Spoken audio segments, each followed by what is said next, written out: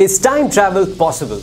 Yes, it is, and we're doing it right now, moving into the future at the rate of 1 second per second. In fact, we're pretty much always moving through time at the same speed.